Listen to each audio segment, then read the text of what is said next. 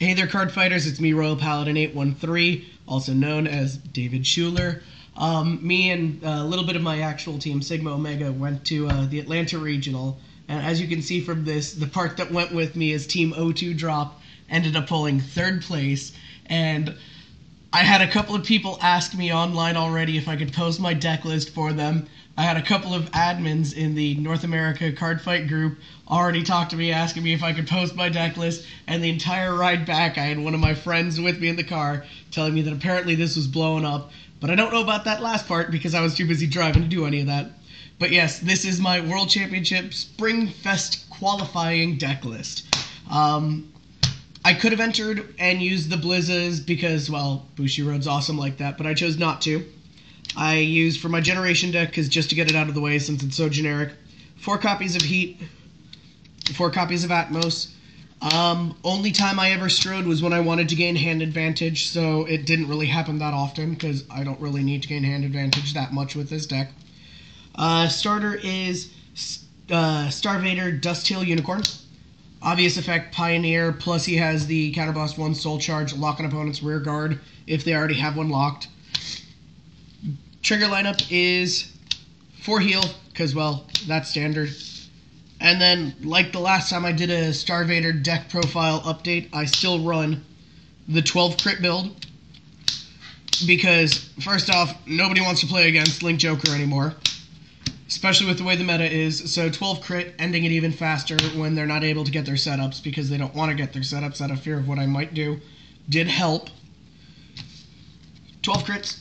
4 heals, that's the grade 0 lineup. Grade 1, I run 4 copies of Prison Gate Star Vader Palladium. Counterblast 1 Soul Charge when my opponent's rear guard becomes becomes unlocked. I may pay cost if I do relock it during the end phase. 4 copies of Demon Claw Star Vader Lanthium. Naturally, the 4 PDs because they're in there. And then the tech card that I was running that I kept on having to pull out my phone for, because before the trip, just in case, I went online and I messaged Bushi to get an official ruling because I knew I would have to stop, and I ended up getting stopped twice later on in the tournament for it. Deception Star Vader Nickel. And this was actually the tech go-to card for consistency help, because its effect is, once per turn when I lock an opponent's rear guard, I can ditch and draw. But if I lock multiple cards simultaneously, its effect is activating once, but I can resolve its effect multiple times. So if I lock 2 of your cards with the Legion, then I get a ditch and draw twice. Or if I go Blast your Joker and I lock your entire field, I can do a ditch and draw 5 times. So it does help, it does speed it up, and it just makes it a little bit more consistent. After that, I play 1 Colony Maker. I actually never used her effect the entire tournament. I usually just tried to go to her as my ride for turn. I used 3 copies of Furious Claw Star Vader Neobium. Every time I lock, plus 2k till end of turn. So whenever I stride, he's 13k, just in case I had to deal with cross rides, I didn't have to boost him. If I am boosting him, I can just keep on getting huge numbers, and it gets awesome and hilarious very fast. Standard Radon, because it's Radon. Guaranteed 12k is always a good thing. And then I also run 4 copies of Photon. Honestly, ace monster of the deck right now is Photon, because all I'll do is I'll use like Chaos Breaker, Garnet Star, something like that to lock a unit. And then Photon instantly allows me to go set up for a triangle lock. Because if I go Garnet Star, I'll just triangle lock, back row Vanguard booster, rear guard, and then Photon lock the other rear guard, knocking them down to not being able to do anything. Or if I go Chaos Breaker, I'll go Chaos Breaker, Photon, and then I'll use the starter, Soul Charge it, lock the other Interceptor, and now they can't do anything. After that, grade 3s, I went a little bit old school.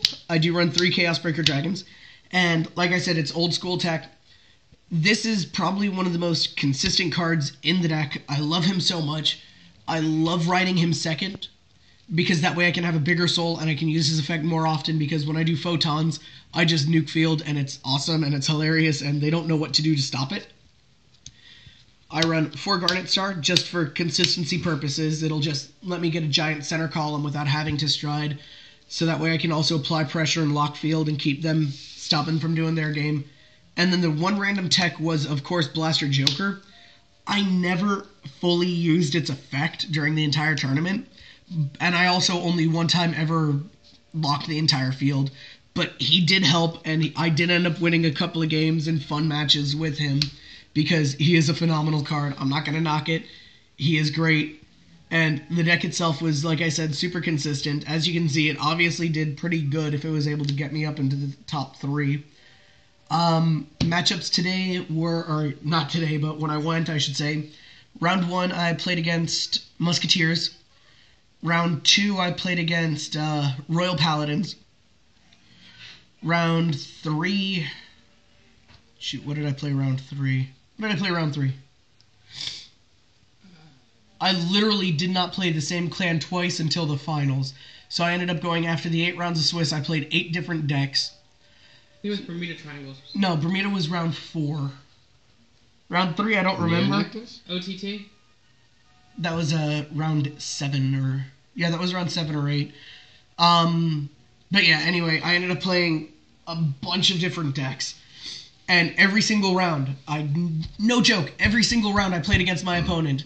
As soon as I flipped over my starter, they're like, I haven't played against Link Joker all day. I haven't played against Link Joker all day. So that means out of the 500 plus competitors, I'm pretty sure there were only at most 2 or 3 Link Joker players. Nobody in this meta was ready for the matchup, and that really, I kind of think, helped seal a bunch of the games that I did win. So yes, card fighters, like always, I hope you enjoyed the video, and rate, comment, subscribe. Peace.